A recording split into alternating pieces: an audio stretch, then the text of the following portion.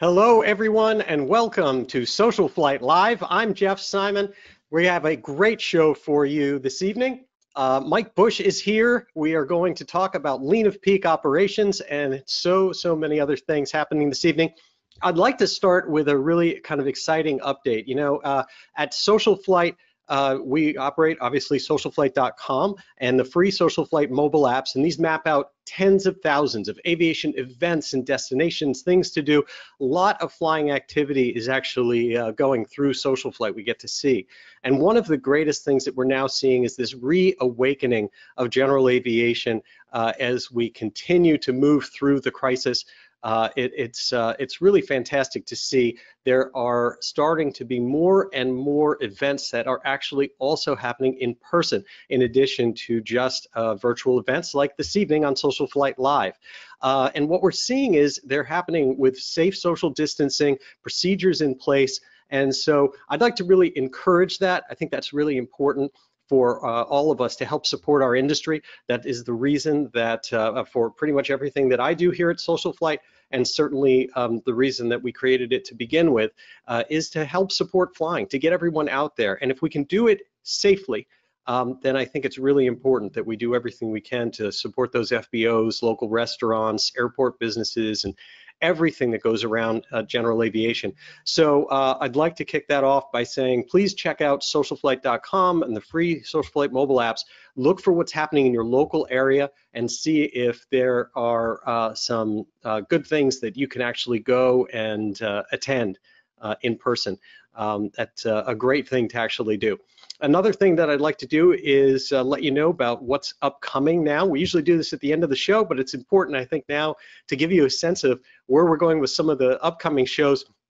The next 2 weeks, we have a whole focus on aviation photography with the absolute experts that make those amazing photos you see as cover shots. The leading folks from AOPA and EAA are going to join and teach you all about taking photos from ground-based stuff, from air-to-air in the second week. Very, very cool things happening with that.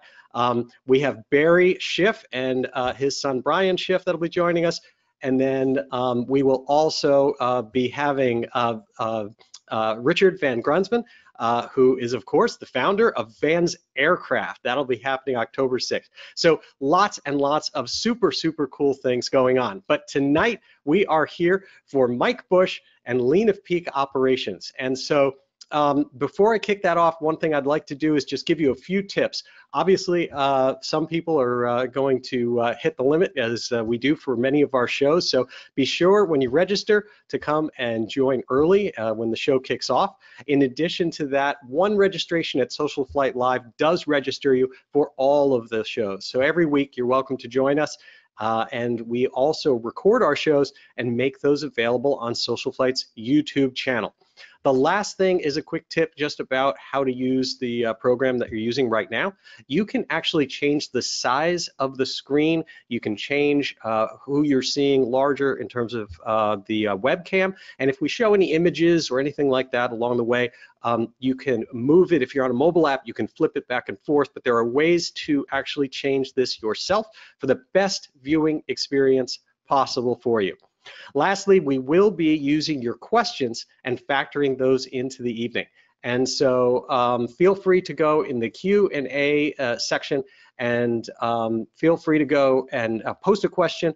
We will either directly address your question or we'll try to fit it in to what we actually face during that. You may see my eyes at times go to the side, and when that happens, that's because I'm looking at questions coming in and helping do that. So with no more ado and preface, let's bring Mike Busch on board. Mike is arguably the best known A&P and IA in general aviation. He writes the monthly Savvy Maintenance column for AOPA Pilot, hosts free monthly maintenance webinars for EAA as well, and he of course is from Savvy Aviation, which he started back in 2008 to provide aircraft maintenance management, consulting services, so many different things we've talked about, including if you get stuck away, you need help, engine monitor analysis, so many different things that are great services from Savvy Aviation.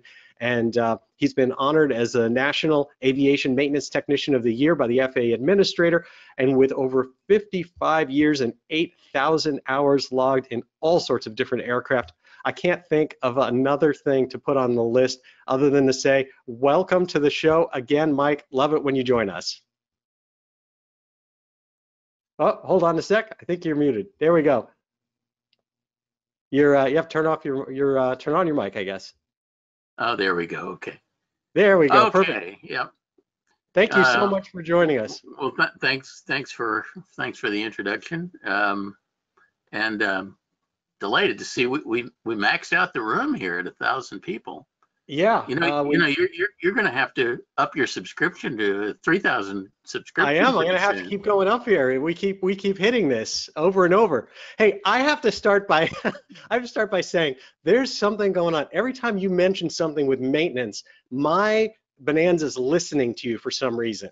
And I want you to like say something nice to it so it doesn't just listen when it wants a cry for help or attention. So we just got back from an epic trip out to Glacier National Park, and the last time we were together, one of the things you talked about was starter adapters. Oh no.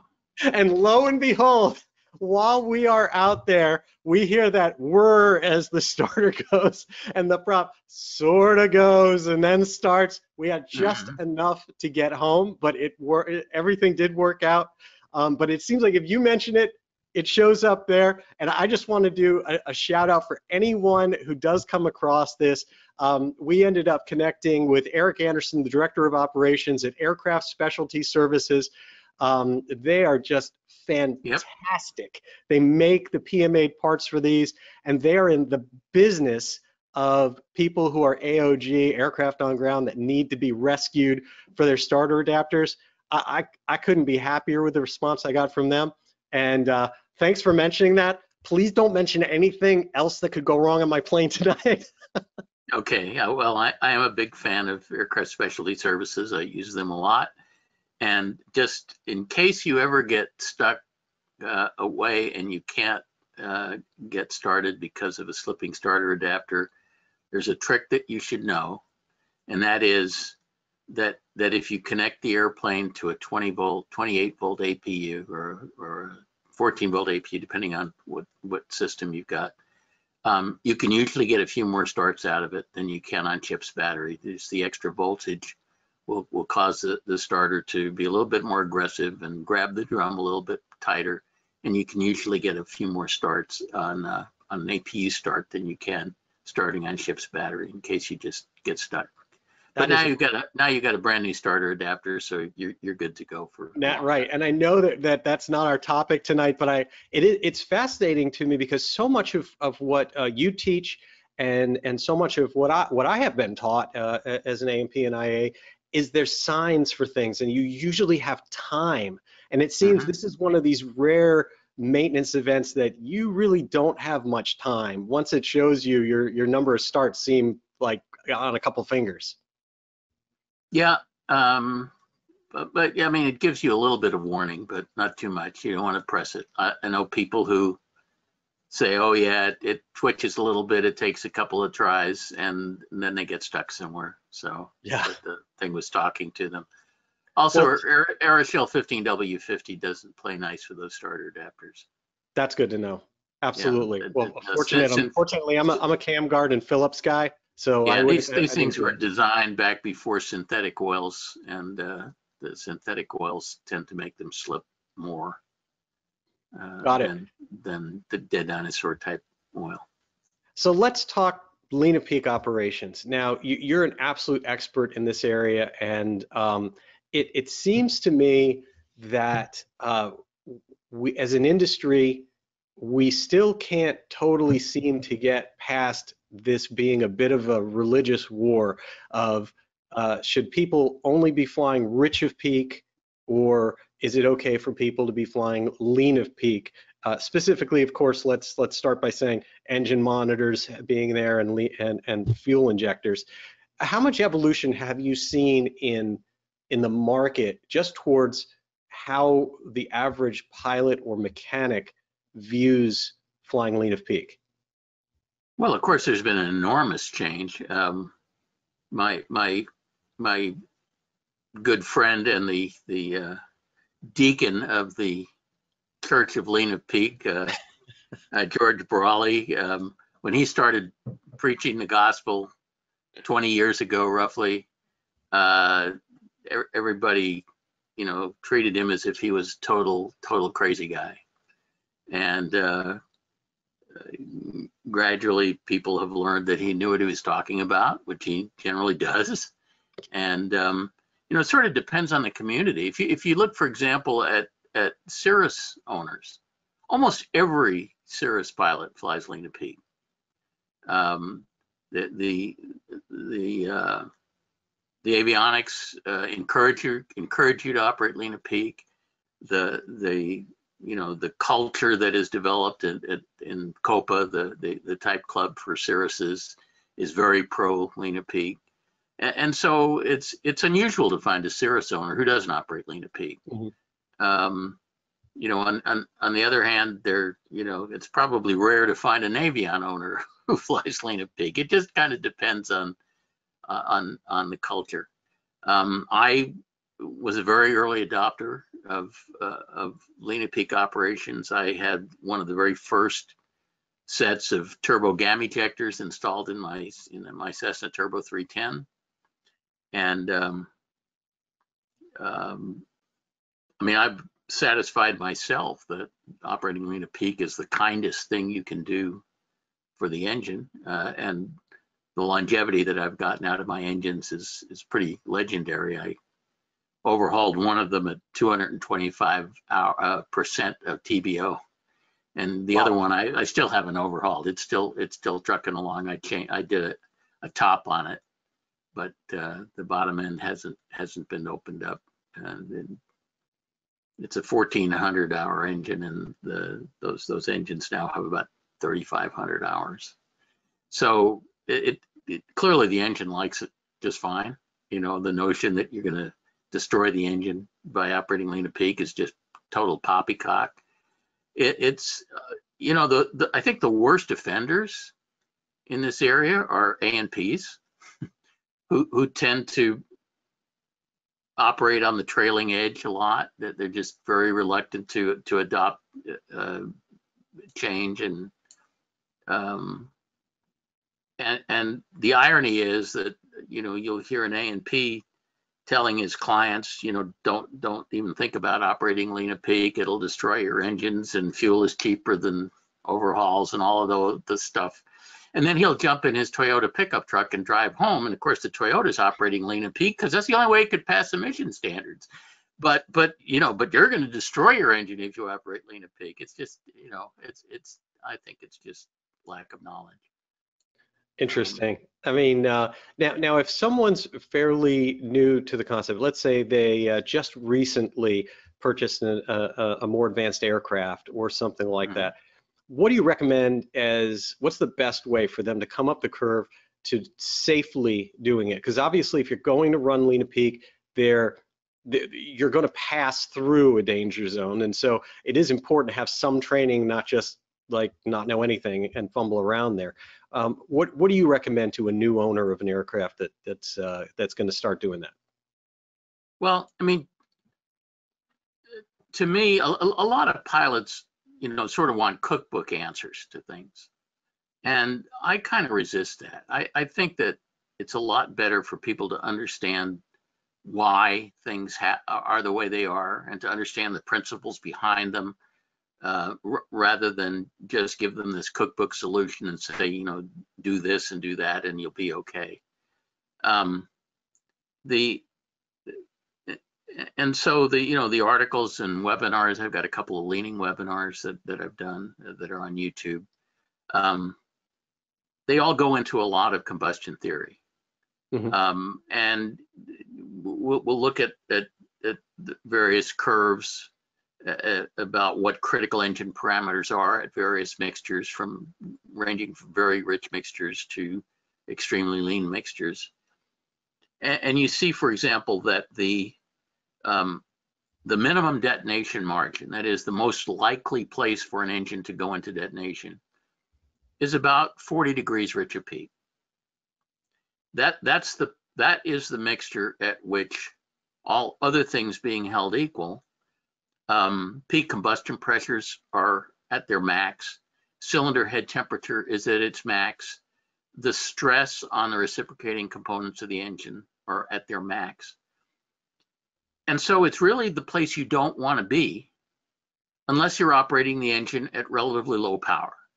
You know, if you're running the engine at 60% power, 55% power or something, then you can put the mixture control any place you want. You're not going to hurt anything because the engine's operating at such low power that nothing is anywhere near the design margins. But if you're operating the engine at higher power, and most of us, you know, kind of want to get there quick, then the thing we want to remember is that 40 degrees rich of peak is the worst place to be. And so we have to stay away from it. And we can stay away from it on either side. We can stay away from it on the rich side, or we can stay away from it on the lean side. But we have to stay away from it. And how far away we stay away from it is kind of dependent on how much power we're asking the engine to put out. The higher the power, the further away we need to stay from that worst case place of 40 rich of peak. And of course, the irony is that if you look in a lot of pilot operating handbooks, that's just about exactly where they tell you to operate, the worst place. And it's because the POHs were mostly written back in the 60s and 70s when they didn't know any better. But now we do know a lot better because we've got tools that just didn't exist back then. We've got the ability to put instantaneous pressure sensors in the combustion chamber. If you go to George's test stand down in Ada, Oklahoma, he's got these really cool tricked out spark plugs that have pressure sensors built into them, and they're hooked to computers, and you can watch the instantaneous pressure in the cylinder in real time at combustion events. And then you can tweak things. You can change throttle and RPM and mixture and see exactly what happens to that pressure curve, how quickly it reaches peak, at what point relative to crankshaft rotation it reaches peak, and how long it takes to get there and how long it takes to die down. And I kind of wish every pilot had the opportunity to spend a couple of hours in that test cell the way I have, because it just gives you such a deeper understanding of what's going on inside of the combustion chamber in very tiny periods of time measured in a few milliseconds. But it's really important to understand that. And, one of the things that becomes very obvious is that when you run a lean mixture, the combustion event takes longer to play out. The curve of pressure that builds up to a peak and then dies back off as that pressure gets converted into useful work. It takes longer when you're running a lean mixture because the flame front propagates more slowly in a lean mixture. The peak pressure is lower and the curve is wider. It takes a longer period of time. And so one of the things the two things that teaches you is, first of all, operating lean of peak is much gentler on the engine because the peak pressures are a lot lower. And the second thing it teaches you is that when you're operating a lean mixture, you need to operate at a lower RPM. And you need to operate at a lower RPM so that there's more time for that combustion event to complete before the exhaust valve opens. In a perfect world, we would have control over the ignition timing. And if we needed a little more time for the combustion event to play out, we would just advance the ignition timing. But most of us fly, behind these fixed time tractor mags. That's gradually changing. And someday we'll all be flying behind FADECs, and they'll all be doing really intelligent things with ignition timing. But for the moment, the majority of us are flying with fixed time magnetos.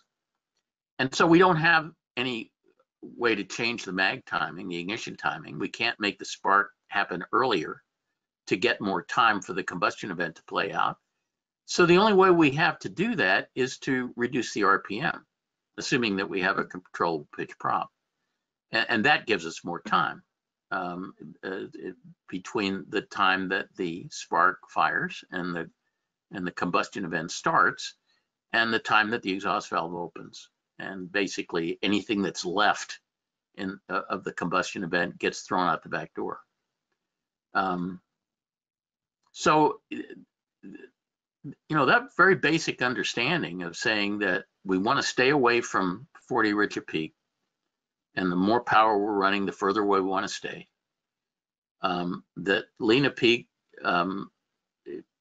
is gentler on the engine because the peak pressures are significantly less, but that we need to give that combustion event more time to play out. And we do that by operating at lower RPM. If you understand that stuff, you're going to stay out of trouble. Mm-hmm.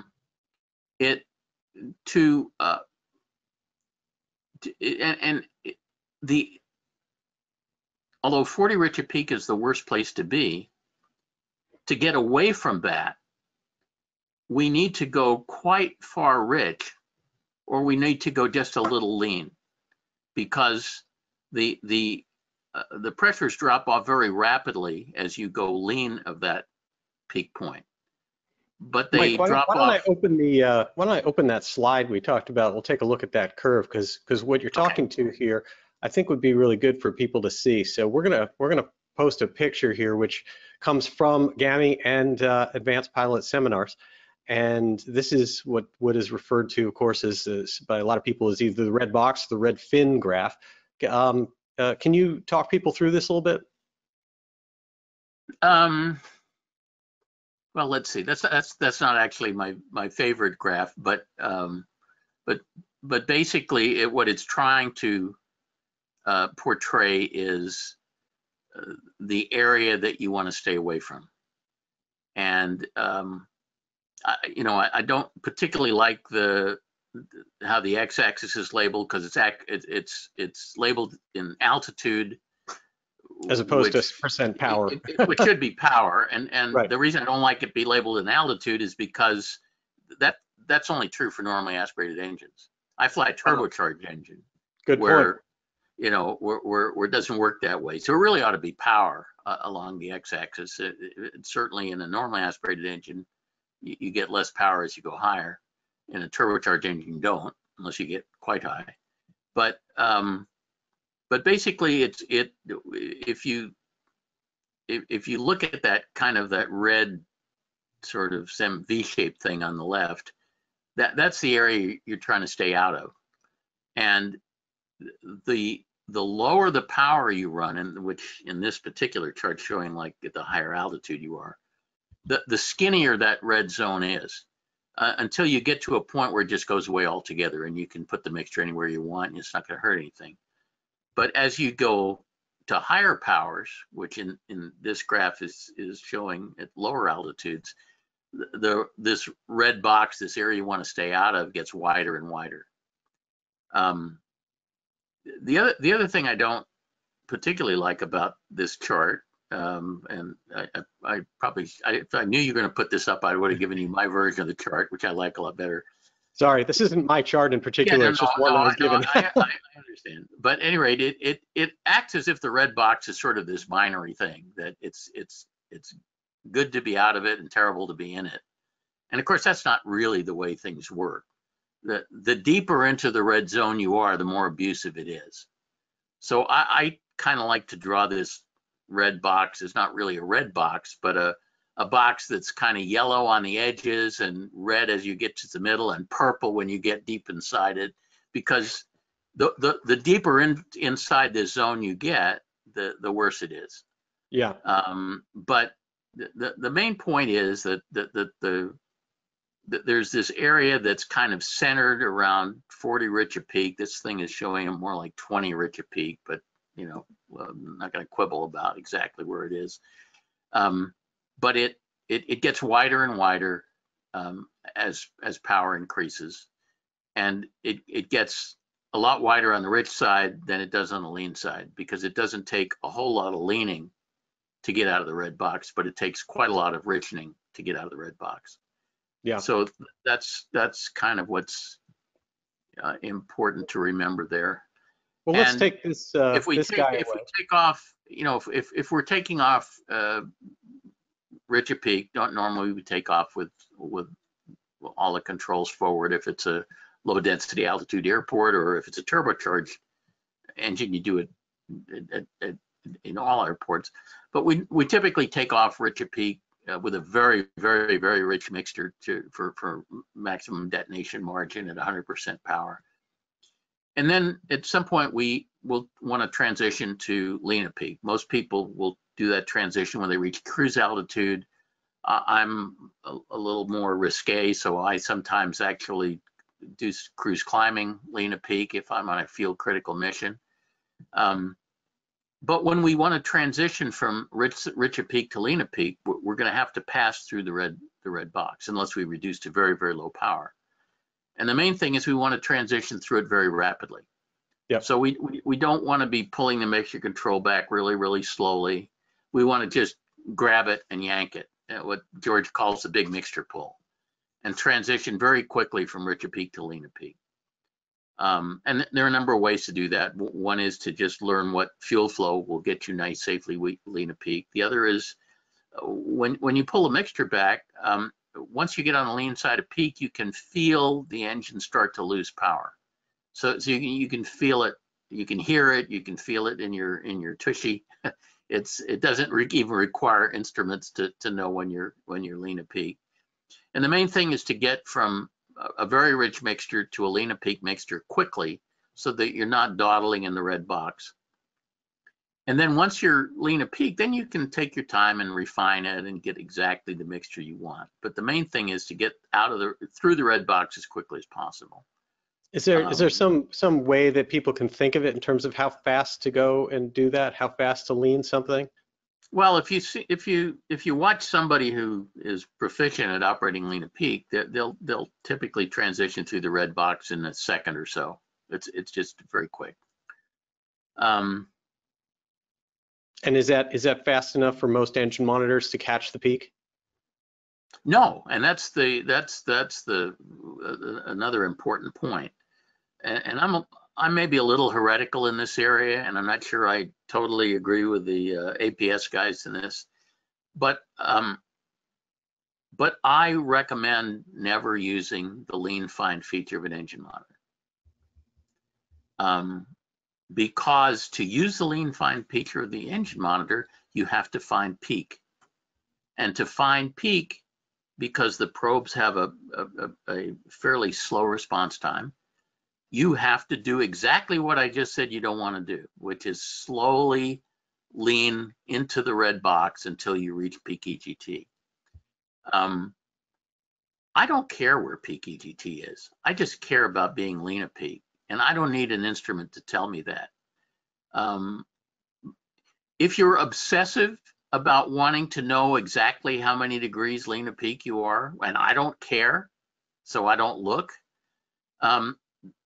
If you feel you absolutely have to, then go lean at peak, and then find peak from the lean side, because you'll be a lot less deep into the red box by doing that, because you won't be passing through that purple zone. You know, you'll sort of be getting to it from the yellow part of the red box.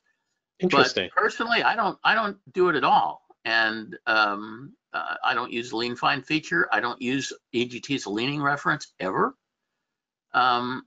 because to use EGT as a leaning reference means doing exactly what we're trying to avoid doing, which is dawdling inside the red box.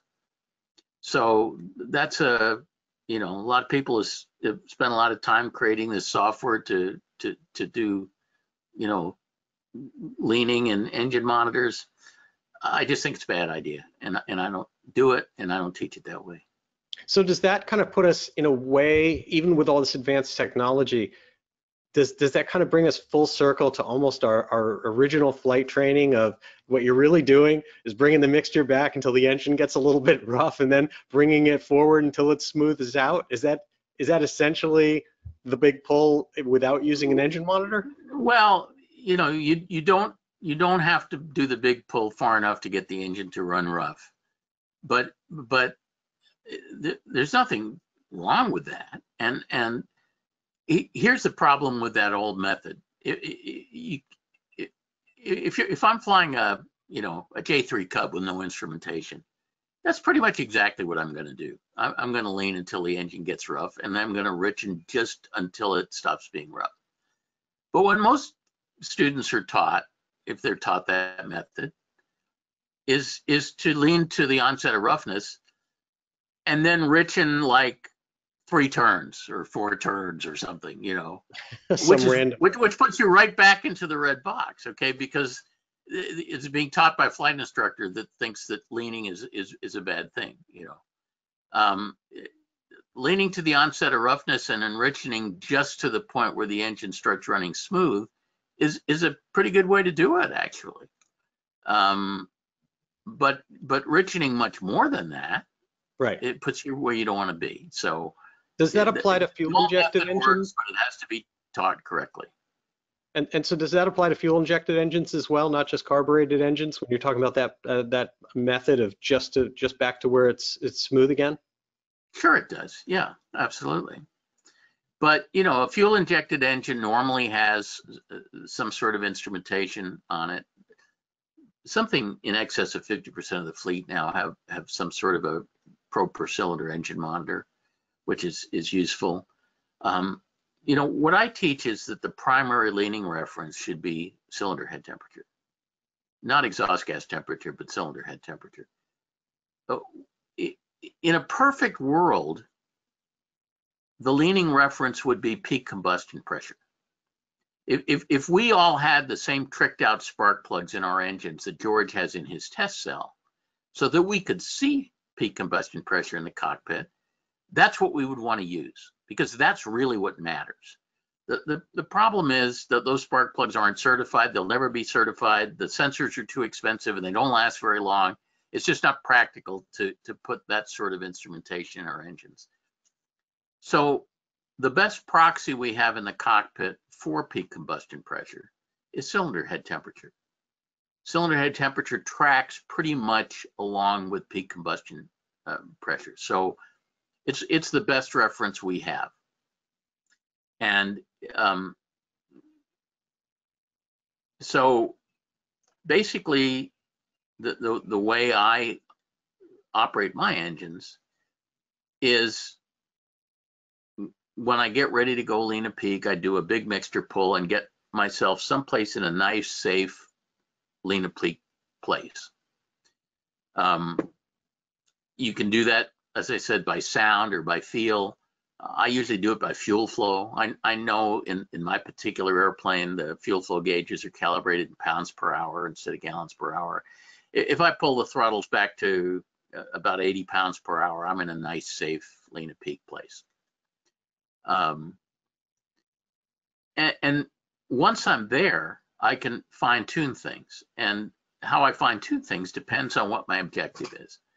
If my objective is to stretch the fuel, because this is a real fuel critical mission and I'm worried about having enough fuel at the destination, then I can lean further right up until the onset of roughness.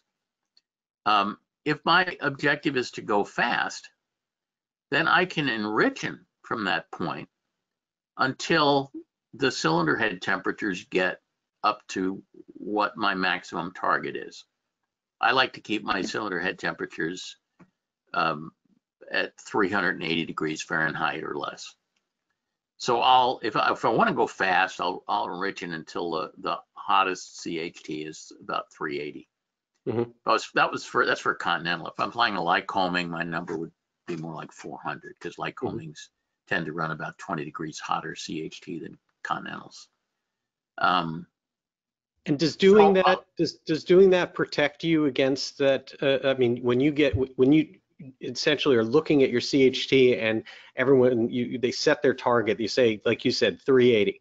So take me, I'm flying the Bonanza. I say I'm going to lean out, and then I'm going to enrich it until my hottest cylinder gets up to 380. You feel that, is that a safe place then, where I'm not worried about detonation, not worried about any of the other things, simply based on watching that CHT? Yes. Now, I'll make a couple of caveats to that.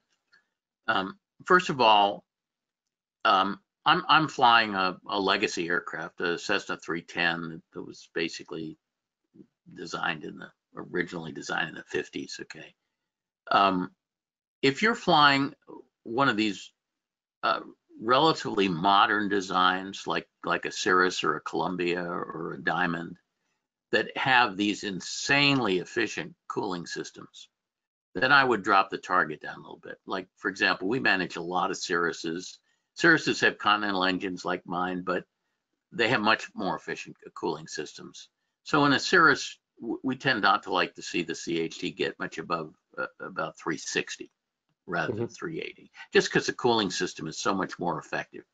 And you know, the relation, you know, CHT, like I said, is the best proxy we have for peak combustion pressures, but there are other things that affect CHT besides peak combustion pressure. And one of them is how efficient the cooling system is. Another thing that affects CHT that's not peak combustion pressure is how cold the OAT is. So if I'm flying in very cold conditions, below ISA, I'll probably want to adjust my target down a little bit. Okay. Because you're more efficient on the cooling, and therefore it's not as representative of a good safety margin anymore happening. What's happening inside the cylinder. You want to leave yourself a little bit more margin if the outside air temperature is very cold, or if your cooling system is very, very efficient. Right. So those two numbers that I quoted, you know, 380 for Continental and 400 for Lycomings, are sort of based on how most legacy aircraft work, but some of the more modern ones that have more efficient cooling systems, those numbers ought to be a little bit lower.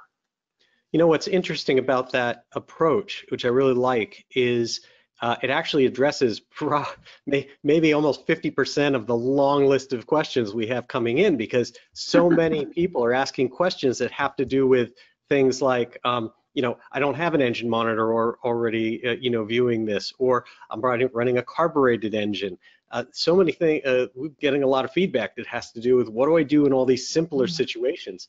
And your approach is a simpler approach. I mean, that they still, most of them, I would assume, still have a CHT at least. Or know what, I mean, if you look at my leaning webinar, I start out talking about how you'd lean a J3 Cub or a Cessna 172, and then I get into things that are a little more sophisticated about how you'd lean something a little more exotic and so on, and how you'd use better instrumentation. But I always start with the simple stuff. It's kind of like we're talking about. Do you find most people make this much too hard? It really isn't that complicated. Well, most people overthink it. Yeah, well, I think a lot of people really, people I've talked to and I've gotten a lot of questions from, really want, they learn enough that they get very concerned, and they start looking at it and saying, this is something I want to be a perfectionist at. I want to be exactly 32 degrees rich or lean of peak, or like watch exactly what it is. And you kind of look at that and they're like, is that really the number that you're actually going to get? How accurate even is that? Because I've run many data checks, obviously, of going rich and then going lean, and seeing, and it doesn't pick the exact same point every time. And there's not a right mixture. There's just not a right mixture. There's a range of acceptable mixtures. And there's a range of abusive mixtures. And we want to avoid the abusive ones. That's the most important thing. So is there any risk to this concept of over-leaning? Because I've literally had people before, and this, like you said, mechanics are always the worst offenders. And I've had them walk up to aircraft and look at the tailpipe and say, Now see, that's running way too lean. I can tell looking at the tailpipe, this aircraft runs way too lean.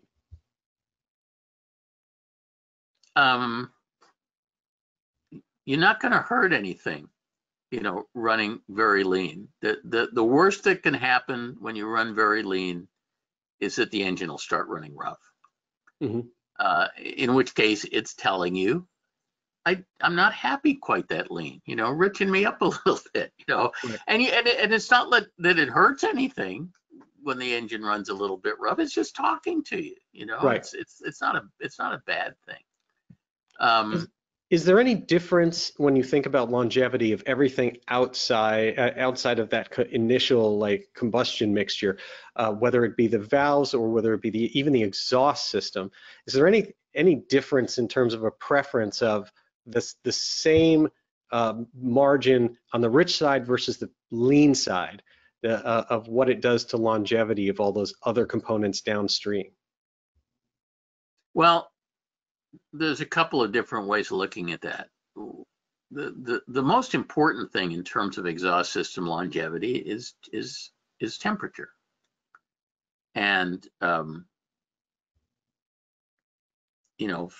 50 lean of peak and 50 rich of peak are exactly the same temperature, Right. So there's no preference there. If you're running rich of peak, the exhaust has a lot more unburned byproducts of the fuel, because when you're running richer peak, what it means by definition is you have more fuel and you have oxygen to consume it, and so there's some stuff that doesn't get consumed and goes out in the exhaust, and it's sort of dirty, and it creates deposits on things and so on. When you're operating lean of peak, sort of by definition, is you got too much oxygen for the fuel, and so it pretty much consumes everything in sight, and then there's some oxygen left over, but there's not enough oxygen left over to be noticeably corrosive. We can't get lean enough to do that without the engine flaming out. So as George says, leaner is cleaner, leaner is cooler, cooler and cleaner is better. That's the way he looks at it. It's pretty simple. I kind of like that.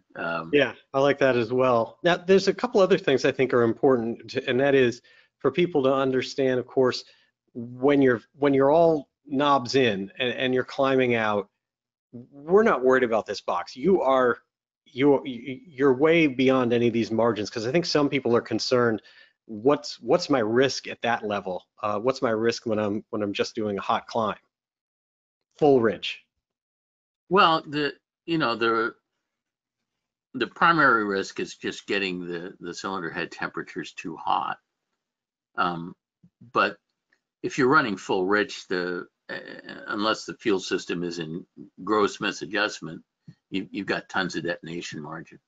Mm-hmm. Also, there are a lot of engines out there that are low compression engines that were certified for 8087 or certified for 91 octane fuel, if anybody remembers that one. And those engines nowadays, of course, are running 100 low lead because that's all we got. And if you're running an engine that was certified for 80 octane or 91 octane fuel on 100 low lead, there's nothing in the world you could do to make it detonate. You just couldn't. The only way you can make it detonate is put some jet fuel in there. And if you're running a more exotic engine like I am, which is the turbocharged engine, my engines arguably are sort of at high risk because they're turbocharged engines and they're not intercooled, and so they're subject to more abuse than the average engine. But the worst case place, the place with the minimum detonation margin, if I really wanted to put that engine into detonation intentionally in a test cell or something, I would be setting it at around 40 rich of peak, because that's where I would have the best chance of getting it to detonate. So if you're operating 250 degrees rich of peak, which is typically what what you are when you're running full rich on takeoff, or if you're operating, 20 degrees lean of peak, you're nowhere near where detonation could occur. You don't even have to worry about it, Right. assuming unless you've got bad fuel. Right. If you put Jet A in the tank, it's going to detonate. Yep. No way around that. But assuming that the fuel is up to spec, you don't have anything to worry about if you're full rich or if you're lean of peak. You just can't get into detonation, really. Now, the other thing I think I'm curious also on your feedback, what Continental says from the factory and the folks there, which obviously, know their engines, is that, they specify a maximum continuous power and a maximum continuous operating power. And within that, they say there's nothing you can do to make this thing detonate if you're operating within the, at or below the maximum continuous power setting. They don't say that. Nobody at Continental would say that. I thought they're talking about essentially being, that gives you not maximum the engine can put out, maximum for those settings according to the book. Like when you set it up for that, within that, that's the maximum that you can be at safely with nothing that you can do to it. I think what they're getting at is this is giving you that 60, 65%, whatever it is, maximum for that scenario. Well, if both Continental and Lycoming, if you get the operator's manual for your engine, which most owners don't have, they have a POH for their aircraft, and most of those are very unhelpful. But if you get the operator, the Continental or Lycoming operator's manual for the engine, those things have some really nice charts in them that show that depict an envelope of all of the manifold pressure and RPM combinations in which in what the manufacturer recommends as a cruise envelope. And it's kind of interesting to look at those things because, for example, most of us were taught that we don't ever want to operate these engine over square. But if you look in the Lycoming operator's manual, most of the small Lycoming says it's okay to run those things 6-7 inches over square. It's right in the book. It's the way the envelope is. For Continentals, it's a little bit less than that, but they authorize 2 to 4 inches over square in their envelopes, and those are very, very useful. Those are very useful graphs, and they something like that really ought to be in our POHs, but they typically aren't. Yeah, I think those are the manuals that they're referring to that say within these envelopes you can't hurt the engine, and that's where they're kind of telling you where to operate and how much power to do at each given situation, whether it's an altitude or something like that. Let's take a look at some of the questions that are coming in our with the remaining time that we have. One of them is if you can talk to carbureted engines, and in fact, including, of course, some of the early 310s are carbureted still. So how does this apply to carbureted engines? Well, good question. And the early 310s actually had pressure carburetors, which is like a horse of a different color. But carbureted engines are a little more challenging to operate lean of peak because lean of peak wants good mixture distribution. In other words, wants all the cylinders to be operating at about the same mixture. And if the mixture distribution is not very good, and if some cylinders are running significantly richer than other cylinders, then the engine's going to start to run pretty rough when you start getting into the lean of peak area. You won't be able to get at least very far lean of peak. Now, most carbureted Lycomings actually have pretty good mixture distribution right out of the box. Probably not as good as a well-tuned injected engine, but they're pretty good. And they're pretty good for 2 reasons. One is that the Lycoming induction system for carbureted engines is pretty symmetrical. The carburetor is mounted kind of dead smack in the middle of the bottom of the engine, and then the intake pipes come up pretty much symmetrically from that point to each of the cylinders and each of the intake ports. And the carburetor is bolted to the bottom of the oil pan, and the intake tubes run through the oil pan. So all of this air is heated, which makes the fuel atomization quite a bit better. The droplet size is smaller. Compare that at the other extreme with probably the worst engine to run lean to peak that I know of, which is the venerable and ubiquitous 0470 Continental that is in Cessna 182s and some other things. There's an engine where the carburetor is mounted at the very rear of the engine, and the induction system is not at all symmetrical. The induction system runs the fuel air mixture forward through horizontal runner pipes that branch off into risers as they pass each cylinder. They first branch off to the rear cylinders and the middle cylinders and finally the front cylinders. And the problem with that arrangement is that the fuel air mixture that comes out of the carburetor is best thought of as air with some little tiny fuel droplets being carried along. And when that fuel air mixture gets to one of the risers, the air doesn't have any trouble making that 90-degree turn, but the fuel wants to keep going straight. It has a hard time making the turn. So each of those branch points, it acts as like a little centrifugal separator. Mm-hmm. It says, let's let the air make the turn, but keep the fuel going straight. And the net result is that the rear cylinders don't get their share of fuel.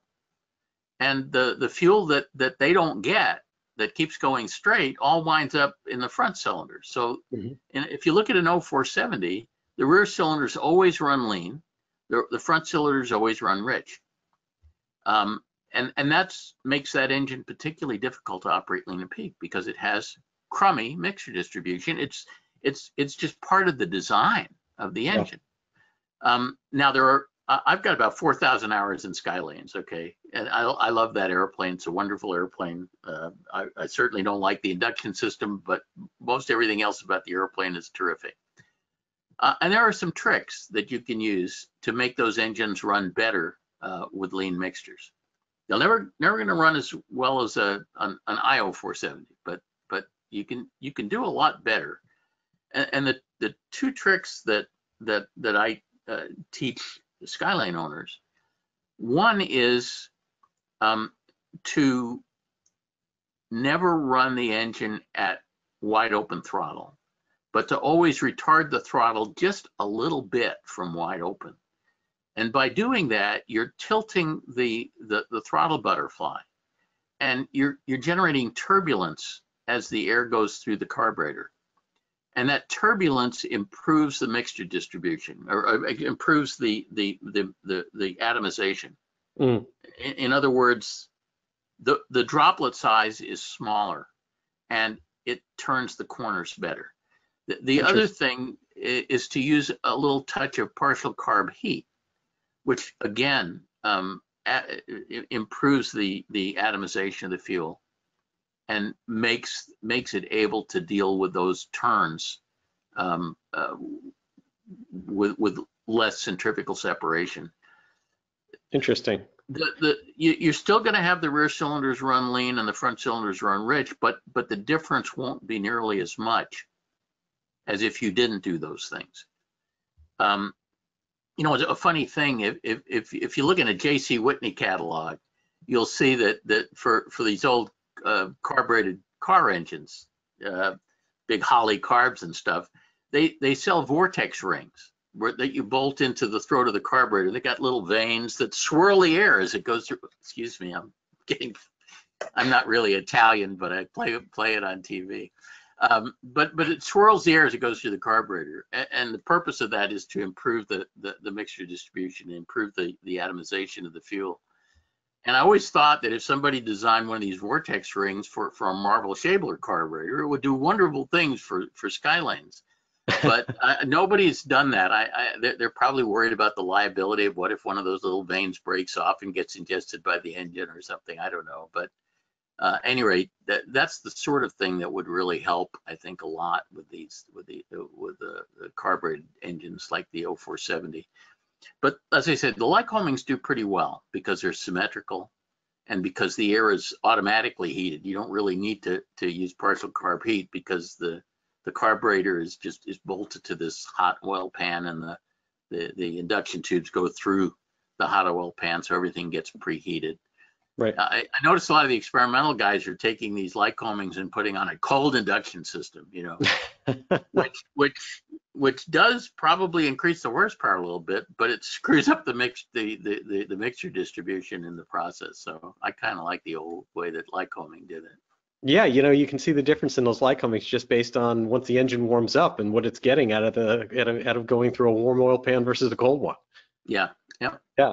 So another group of questions that we've got coming in has to do with whether you also fly Lena Peak and recommend this when you're climbing, when you've got altitude changes going on, and what kind of adjustment you do during this.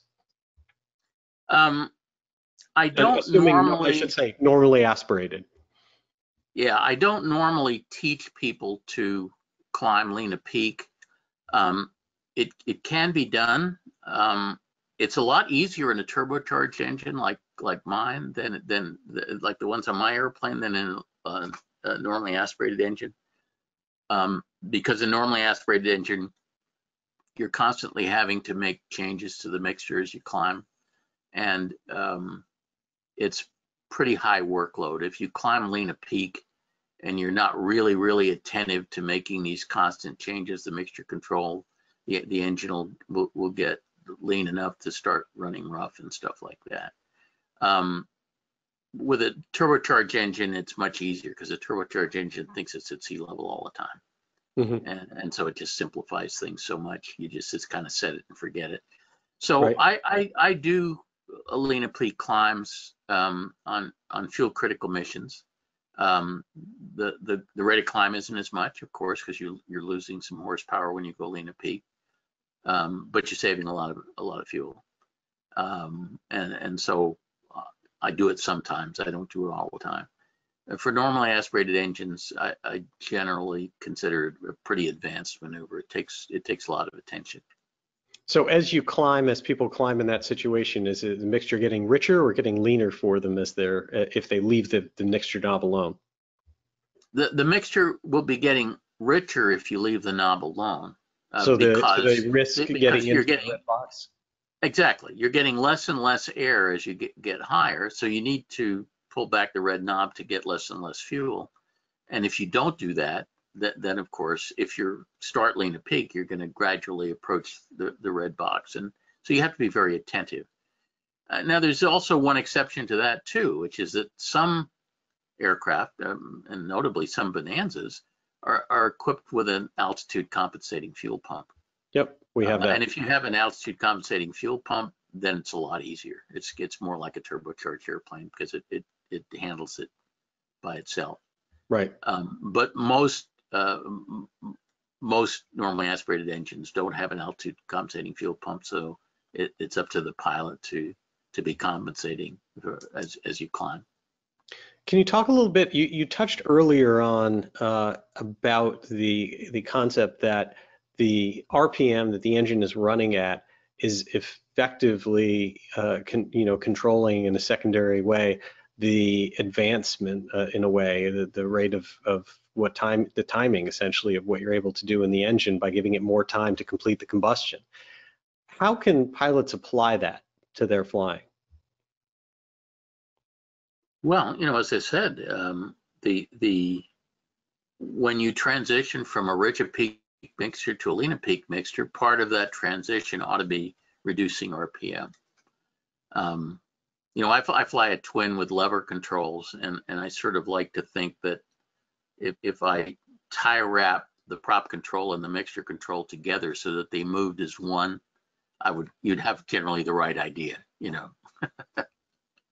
So they're both effectively doing the same thing. So you're saying you're slowing by running Lena Peak, you're slowing down the combustion process and giving it more time to take place. And by slowing down the engine, you're doing the same thing. So the goal is to keep. No, Nope. not but by leaning the mixture, you're slowing down the combustion process.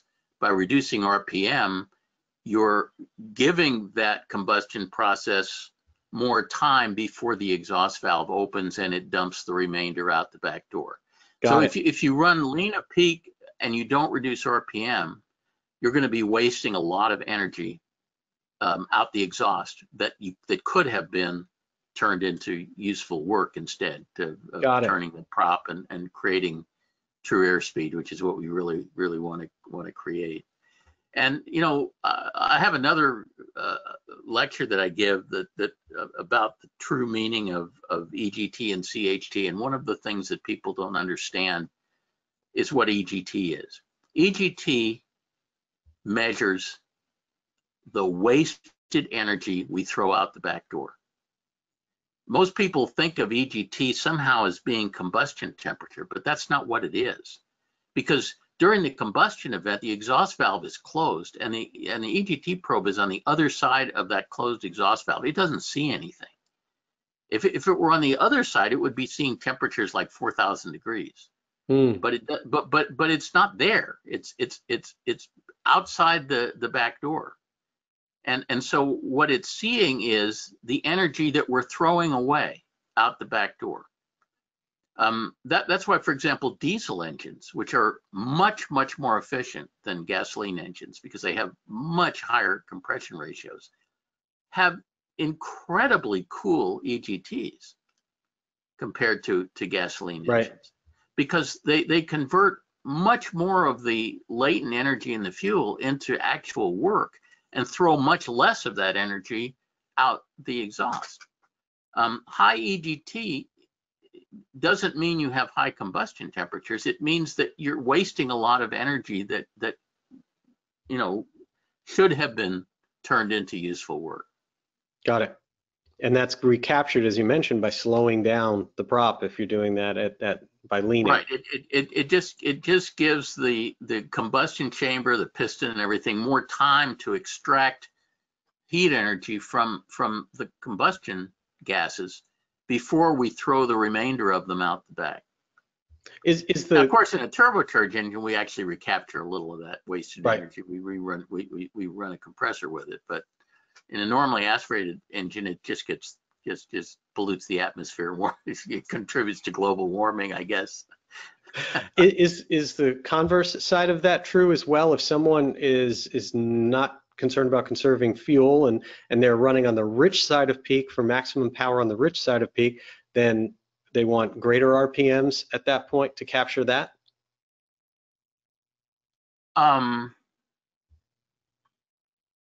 If you're running on the rich side of peak, the event completes more rapidly. The flame front burns more rapidly. It consumes everything it's going to consume more quickly, and you don't need as much time before you open the exhaust valve, so you can operate it at higher RPMs. Do you have any guidelines in general for people with, let's say, the big Continentals or even the Lycomings? Like what RPMs and do you tend to tell people to generally operate at if they're wide open throttle? What do you cruise at? That's a little bit controversial. For example, most of the big bore Continentals, 520s, 550s, like that, they have an RPM red line of 2,700 that we use pretty strictly for takeoff because it expends a lot of energy generating noise because the prop tip speed is getting pretty close to Mach 1. If you ever want to hear a really nice sound, listen to a Belanca Viking takeoff. It has a 300 horsepower Continental engine, and for reasons known best to Giuseppe Belanca, who took it to the grave with him, that engine has a takeoff red line of 2,850 instead of 2,700. and it literally sounds like a chainsaw taking off. But I'm convinced that the difference between 2,700 and 2,850 is purely noise and really no thrust to speak of.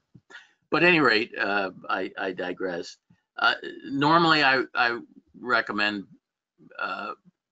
once you're climbing through pattern altitude and the RPM get reduced to something closer to 2,500, which is a kind of a comfortable cruise climb setting, assuming that you're operating rich at peak.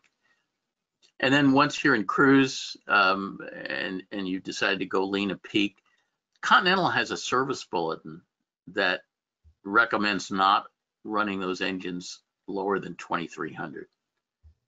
I personally feel that recommendation should not apply to lean a peak operation, and I have literally thousands and thousands of hours running my engines down as low as 2,100 with no ill effects. And when we tore my one engine down at 3,300 hours, there was no. They were worried about abnormal wear on the crankshaft counterweight hanger pins, based on some problems they had with a Part 121 operation back east. There was no abnormal wear, and I ran my engines extensively down as low as 2,100 RPM. But the difference is I was running mostly lean and peak, and there's such the amount of torsional stress on the crankshaft when you're lean at peak is so much less than it is when you're running rich at peak that I really don't think that service bulletin should apply, and I choose to disregard it. And as a Part 91 operator, I'm within my rights to disregard it. But at any rate, the politically correct answer is that 2,300 RPM is a good RPM for cruising those engines. I personally like to run them slower than that, but Got it. Far be it from me to urge somebody to violate Continental's recommendations. So 2,300 is the rule, lean a peak, and maybe richer peak, you're back up to your 2,500 that people are generally cruising at. Mm-hmm. Got it. Any thoughts for fixed pitch operators? Well, of course, with a fixed pitch prop, you don't really have the option of controlling the RPM. So you take what you can get, and it may not be quite optimal, but it's okay. Got it. A fixed pitch prop is a compromise. Yeah, and any kind of guidance for the operators of turbos that are listening to you out there? I'm a turbocharging bigot. I grew up in a culture back east where everybody said, oh, turbocharging is a disaster and it's a maintenance catastrophe and you really don't need it. And I flew for many, many years, normally aspirated. And then about 27 years ago, I got my first turbocharged airplane, and I would never again buy a normally aspirated airplane unless it was like a sport airplane, like a float plane or something. But if I wanted an airplane to actually travel in, which is what I typically do in my airplane, I would never again buy a normally aspirated airplane. The utility of a turbocharged airplane is just so phenomenally better, and the maintenance cost is slightly higher, but not seriously so. Not brutally. So you're a big fan of, as I know, George Braley and Tornado Alley's work with all the turbo conversions that they do. Yeah, and actually we manage a lot of the turbo normalized Cirrus SR22s that have the Tornado Alley conversion, and it's just a wonderful installation, and it's absolutely remarkable what that airplane will do. Wow. Turbo normalized SR22 is as fast as my 310 with the gear down and welded in one engine. It's just amazing. It's really a remarkable airplane. It's fantastic. And if I did not own my airplane and I did not have 1.5 million hours of sweat equity in it, and I was buying an airplane today, that's probably what I would get, would be an older SR22 with a turbo normalizing conversion on it. Nice. Well, maybe it's in the few cards someday for our Bonanza. We've got a very good friend that's got one of their systems in on their Bonanza and absolutely loves it there as well. So it's a Oh good yeah. good fit for that. Excellent. Well, Yep. Mike, thank you so much for coming on the show tonight. I know that there are just hundreds of questions that we didn't get to. There are so many of your webinars available online with very detailed information on leaning, on other maintenance stuff, and I'm hoping that you will rejoin us again. I believe you're coming back in probably a couple months to join us, and we'll keep having you here on the show. It's always so much fun. So thank you so much for taking the time this evening. Oh, you bet. Looking forward to the next time, Jeff. And Yeah, thanks it's everybody for coming. I'm really delighted with the turnout tonight. absolutely. We'll do everything we can to increase our base so that we can keep people from continuing to hit the limit as everyone, all of this grows time and time again. And so for everyone out there, again, we will have a recording of tonight's presentation on SocialFlight Live. That'll be available on YouTube on SocialFlight's channel. Simply search for SocialFlight, one word, on YouTube.